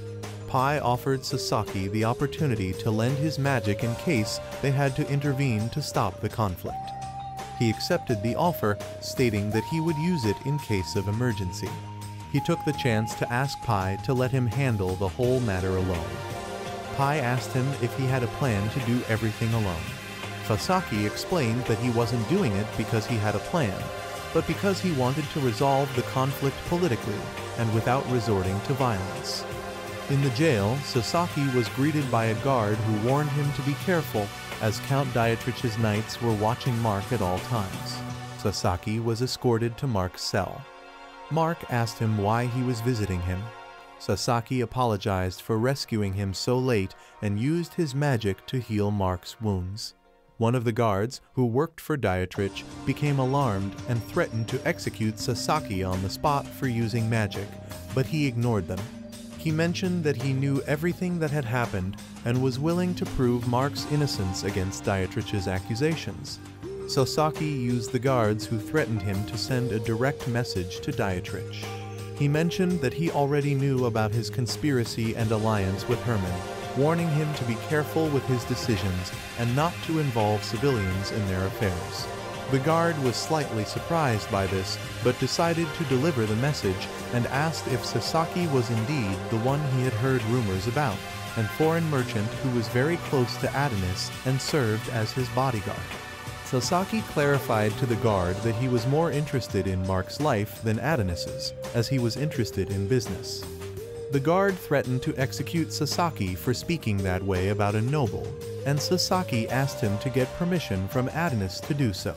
After this, Sasaki visited Joseph and asked for permission to open a trading company in hers, mentioning that he also needed investors interested in his business. Joseph asked if he really wanted a company, to which Sasaki replied affirmatively, expressing his trust in Joseph to obtain the necessary permits and paperwork. Joseph wanted to know why he was so confident about founding a company, and Sasaki showed him all his merchandise. Joseph said he could support him in founding his company, but warned that they could both get into trouble with the nobility. Sasaki acknowledged that it could be dangerous, but managed to convince him that he would keep him safe and wouldn't cause trouble with the nobility. Joseph decided to believe him and asked for the name of the future company. Sasaki said he would name the company after Mark. After this meeting, Pai and Sasaki had lunch on a hill to discuss the matter. Pai advised Sasaki to start by gathering gold as a method of payment for his company, explaining that with the gold he obtained from the other world, he could transfer it to the human world and thus get more money. Although he clarifies that he doesn't advise this so much for the money, but to help his own country, revealing that he researched on the internet about Japan and found out that they are scarce in gold and believes that it would be a good idea to transfer the gold to the human world. Sasaki decided to leave Pai in charge of all the transportation and money conversion. Pai agreed to help him and left. Sasaki, on his part, took care of gathering all the gold. At sunset, Sasaki had managed to obtain several boxes to put the gold he was going to transport in. He was waiting for Pai to appear to use the teleportation spell, but a maid interrupted Sasaki to tell him that he had visitors. It was Elsa. She had heard about the situation with Mark and wanted to ask Sasaki about it. Sasaki reassured her by telling her that both Mueller and he were doing everything possible to prove Mark's innocence. She asked him if he thinks Mark will return safely. Upon hearing this, Sasaki understood that the situation was much more serious than it seemed and feared a bit for Mark's safety. He decided to appear confident in front of Elsa and promised her that he would bring Mark back alive. She was relieved by his words. Their conversation would be interrupted by Pai, who would appear with his teleportation spell. The three of them were horrified by the situation. Elsa was surprised that Pai could use magic, while Sasaki was scared of being discovered by mistake. Elsa asked Sasaki about Pai's identity. He didn't know what to answer, and was thinking about how to get out of the situation without revealing who they were. In the end, they had no choice but to tell Elsa the truth, and Pai himself would introduce himself. Sasaki would tell Elsa that Pai is his pet and comes from a special race that can speak and use high-level magic. He asked her to keep Pai's identity a secret, as only Mueller knew the truth, and if this information came to light, they would be forced to leave the country. Elsa promised both of them that she wouldn't betray them and made an oath with Pai, clasping her fingers with his. Elsa said goodbye to both of them, and Sasaki took the opportunity to transport the gold to the human world. They both appeared in a warehouse and transported the boxes on an industrial scale. This surprised Shizuka, as she didn't expect Sasaki to bring quite a bit of merchandise. Shizuka decided to check if the gold was pure and ended up discovering that Elsa was in one of the boxes. Both Sasaki and Pai were frightened by this, as things could go wrong if Elsa or Shizuka discovered the problems of both worlds. We see all the civilians and friends of Sasaki in the afterlife searching for Elsa. They gathered at the same point to discuss where she might be. Mueller was part of this investigation and was worried about Elsa's disappearance, believing she might have been kidnapped. We switch scenes, and Shizuka would ask Sasaki if there are humans in the fairy world as well. Shizuka would carefully analyze Elsa, realizing that her attire had too many details to be a costume. not to mention the golden ornaments it had. She wondered if those ornaments could be real. Elsa was a bit uncomfortable with the situation and was afraid of Shizuka. She would look at Sasaki and asked for context of the situation. Sasaki would apologize to Shizuka and asked her to leave him alone with Elsa. She refused, asking why he was so uncomfortable with her meeting Elsa. Sasaki didn't know what to say, and Shizuka decided to stay, stating she would like to hear Elsa's words coming from the fairy world. Sasaki tried to explain that it's a very delicate matter. Shizuka understood this and decided to leave them alone. Sasaki wondered what he should do now in that situation, knowing that both Elsa and Shizuka would want to meet each other. He was also afraid to speak, knowing that if he talked too much about the other world, his lie about being a magical being would be revealed. He thought of a good excuse since he was aware that Shizuka is very intelligent, recognized by Hoshizaki herself. Pai reassured Sasaki, revealing to him that Shizuka couldn't understand the language of the other world. This surprised Sasaki, and Pai explained that his magic filtered his words, making them incomprehensible to others. Because of this filtering magic, he could communicate with people from the other world. However, it only works with him, as Shizuka would only hear an unknown language, and the same would happen in reverse. In short, neither Elsa nor Shizuka can understand each other. With this information, Sasaki deduced that Shizuka wouldn't know about Elsa's world, making it easier for him to deceive her. Sasaki asked Elsa to explain how she ended up in the box. She decided to tell her story, and Sasaki was surprised. Elsa believed that because of her, Mark had gone to prison. She had the idea that she sold Mark to Count Dietrich in exchange for gold. Sasaki understood this and mentioned that in a way, she betrayed Mark for gold, but he clarified that taking the gold to another world is necessary to save him. Elsa asked for explanations, and Sasaki told her that his intention is to use the gold to gain benefits with Shizuka's help, and thus be able to return to clear Mark's name. Elsa asked if this was true, which Sasaki affirmed, but he warned her that with her presence in this world, she had made Shizuka doubt him. She felt a little guilty about this, and Sasaki tried to cheer her up, clarifying that he would never betray Mueller and certainly wouldn't abandon Mark to his fate. Elsa asked if she could really trust him, and Sasaki decided to make an oath, but he was interrupted when Shizuka attacked Elsa. Pai reacted in time and cornered Shizuka with powerful gusts of wind, causing her harm. He asked her what her intention was in attacking Elsa. Shizuka realized that her blood was beginning to be absorbed by Pai's magic and wondered if it was part of the fairy's abilities. Elsa was frightened by the matter and asked Sasaki about Shizuka's intentions. Sasaki was equally confused as Elsa but remained alert. He himself would ask Shizuka what she was trying to do, and Shizuka mentioned that Elsa had a bug on her shoulder. Pai threatened her, saying he didn't mind getting rid of her right away. After this, Pai cursed Shizuka. She looked at her hand, seeing several scribbles in a language she didn't understand. Pai explained that every time she felt hostility or malice towards any of them, that mark would occupy more skin.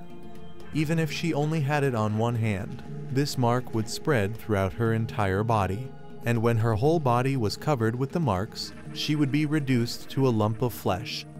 He clarified that no regenerative power could save her from that curse, as her entire body would be completely destroyed.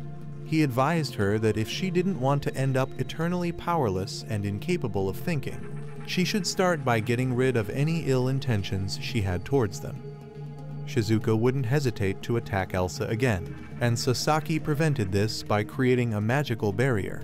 Shizuka crashed into the barrier and realized that the mark had spread across her body. Shizuka decided to stop fighting and mentioned that she only wanted to find a weakness in the curse. Sasaki would take advantage of Shizuka's attitude to ask Elsa to return to her world since she was in a very dangerous place. Elsa refused this, saying she has many questions to ask. Sasaki promised to tell her everything when they were at the castle, but she refused, insisting she wanted answers right now. Sasaki thought carefully about this. If he revealed too much information, it could affect his relationship with Mueller and even ruin his ties with the other world. He asked what he could do to make her trust him, and Elsa thought for a moment. Sasaki offered her the opportunity to tour his world so she could get to know it a little. She agreed and traveled on a cruise with Sasaki. She was fascinated by the city's buildings and asked if he truly originated from such an advanced world, which Sasaki confirmed. Sasaki asked her if she believed him now. Elsa, with some pride, told him that she did. After all, nothing in hers resembled the city they were in. Sasaki thanked her for believing him. Elsa approached him and asked why he visited the other world, deducing that he must be looking for something valuable, because she didn't believe someone from such a prosperous world would want to go to hers. Sasaki pondered this question and answered that he only seeks harmony between both worlds. Shizuka intervened in the conversation, saying she wanted to be part of it. Meanwhile, he would show Shizuka everything about the city. The day was a bit busy for Sasaki and Shizuka, as they had to protect Elsa and teach her everything about the human world. Sasaki decided to take Elsa out to eat. She loved the taste of human food and began asking several questions about the recipe. Soon, both Shizuka and Sasaki realized they were near several journalists who were trying to record the cruise. A reporter approached Elsa to ask her a couple of questions about the cruise, and Sasaki intervened, trying not to expose Elsa's identity. She noticed that a child was about to have an accident and didn't hesitate to use magic, managing to levitate the child to prevent him from getting hurt. This was recorded by the journalists, and Sasaki gave Shizuka permission to silence anyone who saw the scene. Quickly, Sasaki would take Elsa away and asked Shizuka to try to divert the attention of any psychics who might be looking for Elsa.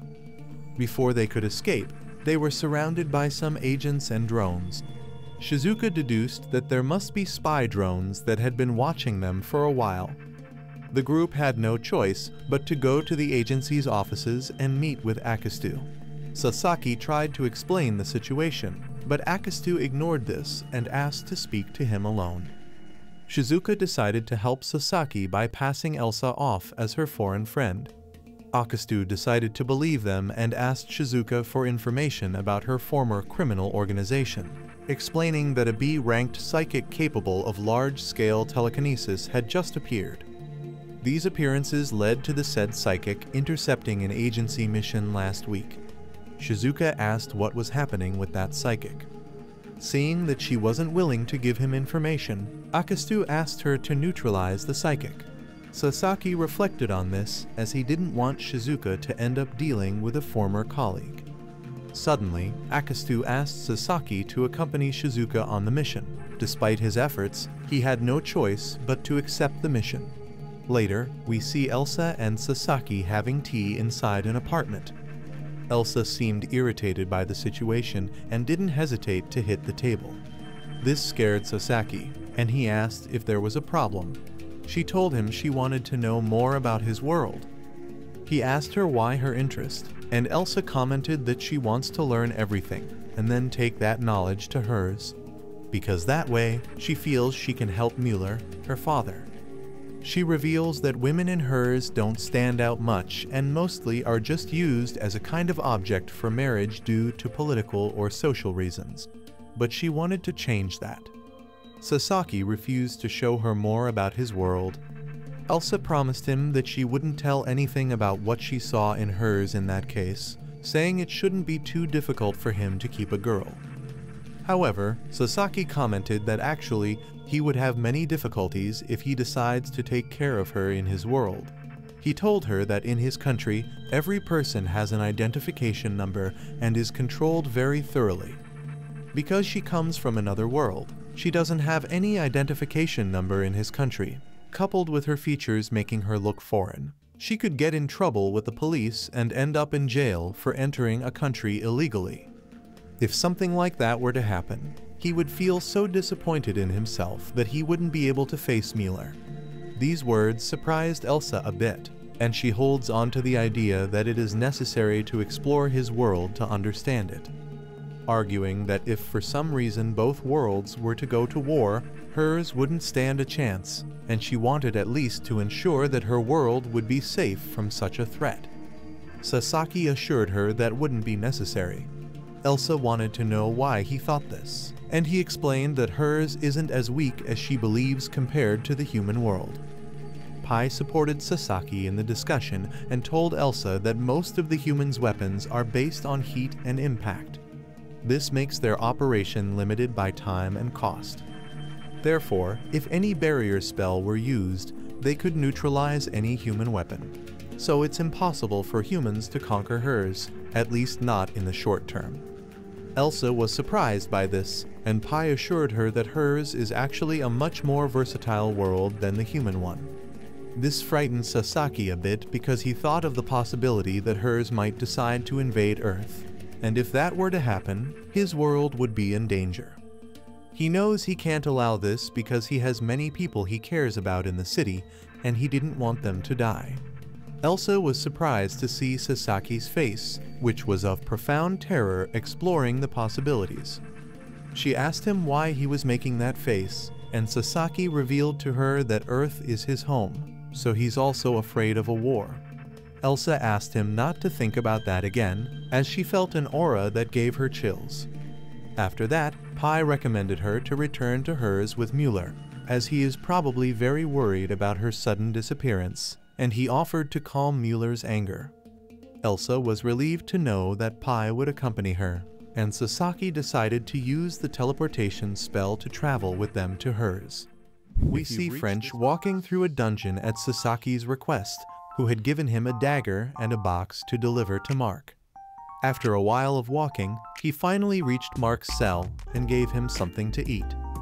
French couldn't help but feel sad seeing Mark so physically deteriorated. The next day, Sasaki met with Mueller in his office, and Elsa apologized to Mueller for having escaped for so long. Mueller was relieved to see Elsa and didn't hesitate to embrace her. Then he apologized to Sasaki for causing so many problems by neglecting Elsa and allowing her to follow him. Sasaki, somewhat nervous, tried to convince him that he hadn't had any problems with Elsa and that everything was fine. Pai supported Sasaki's words, confessing that it was his fault for not being attentive. Sasaki took the opportunity to ask Mueller if there were any developments regarding Mark's case. Mueller told him that he had tried to meet with Count Dietrich, but had been unsuccessful. Sasaki was saddened by this, and a servant entered the room, informing Mueller that visitors had arrived. He decided to handle the matter, and Elsa couldn't help but follow them and try to eavesdrop on the conversation. She would be discovered by one of his servants, who asked her not to disappear again. Sasaki and Mueller were with Herman, whom they hadn't seen for a long time. Herman decided to talk about Mark, saying that, as a representative of the company he works for, he wants to apologize for all the problems caused by Mark's case. Both asked him not to worry and promised they would find a way to save him. Herman was saddened to hear this and told them that he had heard rumors that Count Dietrich had sentenced Mark to be executed very soon. This surprised Sasaki and Mueller, who began to doubt the matter and decided to intervene seriously. Herman asked them not to try anything about it, affirming that he didn't want to cause more problems for the nobility because of Mark's case, and clarified that Count Dietrich was acting in his own interest. Mueller seemed upset by the matter, and Herman recommended that he let Mark die, as there was nothing to be done with a dictated sentence. After this conversation, Herman left in his carriage. Pai commented that Herman is a traitor, evident from his poor handling of Mark's situation. Sasaki told him that both he and Mueller had realized it, but they had to do something to prevent Mark's execution. Mueller offered to speak with Count Dietrich in person. Pai asked if he had a plan in mind, and Mueller explained that his original idea was to pay for a trial for Mark to prove his innocence. But since the matter had escalated too quickly, he had no other option. Sasaki analyzed the situation, believing that Herman's betrayal was because he sought to move his company to the capital with Count Dietrich's help. He soon realized something and asked Mueller if the Count had tried to take the house away from him before. Mueller decided to tell him that Dietrich is an exceptional politician, one of the best in the country in internal affairs, and never rests until he achieves his goal. Sasaki asked if he hadn't noticed a pattern in all the things that had been happening. Mueller told him that he had, revealing that both his lineage and Dietrich's had been at odds for generations because in the past they fought for territory. He deduced that Dietrich was probably using Hermann as a means to steal resources. Sasaki asked Mueller if he could accompany him to his meeting with Dietrich. Later, the three went to Dietrich's territory. Pai asked Sasaki why he wanted to meet with him. Sasaki explained that he wanted to meet Dietrich in person to get an idea of his modus operandi and know how to counter his plans. Pai wasn't entirely in agreement with this, saying that meeting with Dietrich could be a bad idea. Sasaki replied that the difference was that he couldn't resolve things as quickly as Pai. After a few hours, the group arrived at Dietrich's offices. Dietrich told Mueller that regardless of what he had to say, he would execute Mark anyway, as it was an act that couldn't be easily annulled. Sasaki analyzed Dietrich's behavior, feeling an intense aura of hostility that reminded him of his former boss. Dietrich looked at Sasaki and asked about his identity. He introduced himself as a merchant. Dietrich recognized him, as he knew that Sasaki was involved in Adonis's return. Sasaki took the opportunity to offer him a walkie-talkie, saying it was an offering from him to try to improve relations. Dietrich was surprised to see the walkie-talkie and asked how it worked. Sasaki explained that it's a device used to communicate remotely with other people. This surprised Dietrich, who commented that he had heard about Sasaki's merchandise, which is considered of high quality and quite peculiar, all made of a metallic material to make them work. Sasaki affirmed all this and told him that he had been supplying merchandise to Hermann, which made Dietrich doubt. He asked Mueller if he usually trades with Hermann, which Mueller confirmed. Dietrich asked if he was trying to negotiate Mark's life. Sasaki told him that Mark is important for the trade of his products and he needs him alive. Dietrich decided to make a deal with Sasaki, telling him that from now on, he would buy all his products, and in exchange, he would release Mark. Mueller intervened in this, commenting that Sasaki is just one of Mark's clients and is not willing to involve him in political matters. Dietrich threatened him, saying that if that's the case, he wouldn't hesitate to execute Mark as planned. Sasaki asked for time to think about the offer, which surprised Mueller. Dietrich accepted his proposal and clarified that the execution would be delayed for a month. After the meeting, Mueller apologized to Sasaki for involving him in a rather complicated political matter. He couldn't help but worry about his business. Sasaki reminded him that the goal of all this is to save Mark's life, and what he just did was to buy time. Just then, French appeared and asked Sasaki if the rumors about Mark's execution are true. This surprised him, and he wanted to know how he found out. French revealed that the dungeon guard had told him about the execution. Sasaki came up with an idea and asked Mueller to try to extend the execution for another 2 or 3 weeks. Mueller agreed to this and asked if he had a plan in mind, which Sasaki affirmed, clarifying that he is willing to do whatever it takes to save Mark, and besides that, he needs a favor from him. Mueller agreed to help him and left in his carriage. Pai asked Sasaki about his plan, reminding him that they could resort to violence at any time to resolve everything. Sasaki told him that violence would be the last resort if his plan fails, then asked Pai if he could teach him the flying spell, to which Pai agreed. That night, Dietrich told Hermann that he had delayed Mark's execution, trusting that Sasaki would accept his offer since he recognized him as a good merchant who could make many profits that would benefit Prince Louis, Adonis's rival. The next day, Sasaki arrived in the village dragging a box with the help of the servant Mary. He decided to pay the servant to keep his actions secret. She accepted the payment and left. Pai, a bit doubtful about the matter, asked Sasaki if what he was about to do involved escaping from the city. Sasaki told him he didn't plan to do something like that. Pai clarified that it was just a joke and asked what he planned to do with the reserve merchandise. Sasaki asked him to try to talk to Joseph to get money since it was an important part of his plan. Pai contacted Joseph, and they both met at a warehouse. Sasaki offered him all his merchandise and asked for a loan. In exchange, he would offer him double the merchandise they had agreed on. He agreed, and Mattis intervened in the conversation. Joseph introduced him to Mattis, who was his companion and friend during his student days, who currently works at the central bank. Mattis told Joseph that a noble from hers asked for a higher than usual loan and needed his advice. Sasaki realized that Mattis was the same banker who serves Count Dietrich, decided to join the conversation, and asked for more information about it. In the human world, we see Adenari worried that Sasaki hasn't come home for several days. She thought he must be working late again. However, she heard strange noises from Sasaki's room.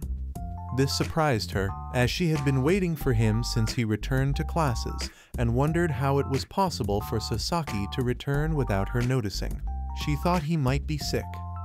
She approached the door to try to listen to the conversation, discovering that Sasaki was with someone.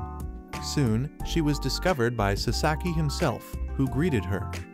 Adenari bid him good night and asked if he planned to go out, which Sasaki confirmed. Pai stared at Adenari, beginning to suspect her. Sasaki said goodbye to Adenari and quickly left the place. Out of nowhere, he received a message from Shizuka, who told him that all the merchandise was ready and the money was prepared. Later, in the other world, Mueller would return to Elsa and tell her that everything regarding Mark was going well. In the dungeon, French would give Mark a little more food and tell him to hold on a little longer, revealing that Sasaki would soon get him out. Several weeks later, Herman met with Dietrich to tell him that Sasaki would not accept the offer. However, Dietrich ignored him and asked about the loan he had made to the central bank. Herman was surprised that he found out and explained that all that money was to relocate his business branch, but Dietrich commented that the loan amount was too high for a simple relocation. In that same meeting, Dietrich received a letter and couldn't help but smirk maliciously as he read it. If you've reached this part of the video, comment the word bird in the comments. Remember to subscribe so you don't miss the next part of this anime.